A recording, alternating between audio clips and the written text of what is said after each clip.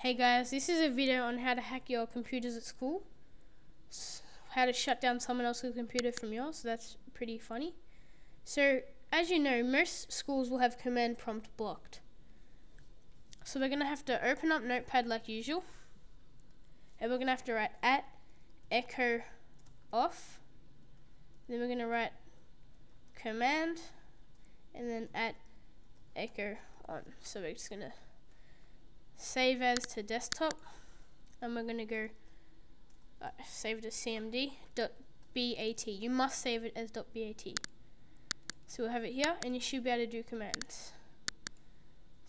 So as you can see, it works, and then you can do commands here. Alright, so what we're going to do is we're going to write shutdown space -I. Enter, and then it will come up with this. Now, at school, it will come up with a bunch of different computers that are on your school network, your intranet. So it'll be a huge list. So you can just click on whoever you don't like, and then you can choose what you want to do. So you can shut down, warn users of action, you don't have to.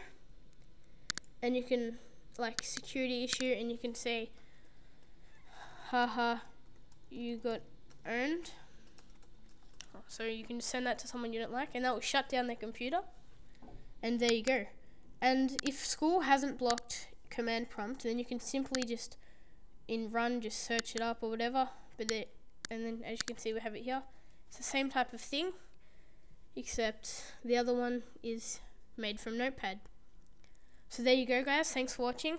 Trick your friends, own your enemies, and subscribe if you found this useful. Subscribe, comment, like. Thanks for watching, guys. See ya.